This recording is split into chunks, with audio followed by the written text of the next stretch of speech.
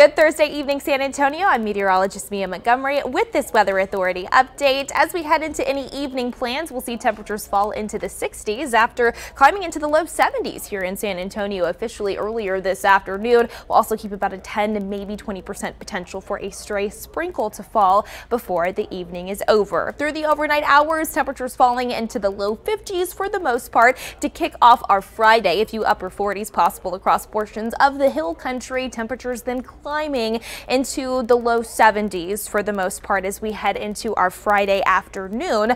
Cloud cover sticks with us as well, especially throughout the first half of the day and into the early afternoon hours. And again, a few more sprinkles can't completely be ruled out, but more of us than not will likely miss out on that before we head into the upcoming holiday weekend where the sunshine returns, especially on Saturday. Temperatures starting off in the upper 40s, low 50s in the mornings, transitioning to the mid to upper 70s into the afternoons. So much warmer than where we should be for this time of year. That trend continues into the first couple of days of 2023. Maybe another isolated chance for a stray shower or storm or two by next Monday.